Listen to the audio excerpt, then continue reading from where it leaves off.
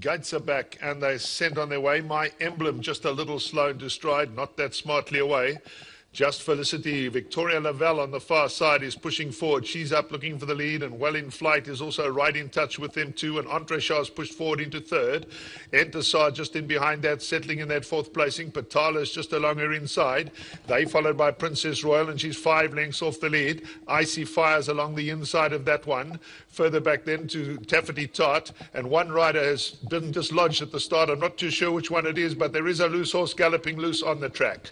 So they're midway round that turn now with 800 metres left to go. Victoria Lavelle is out on the lead. She has it by a length and a half. Entisaar is racing back in second.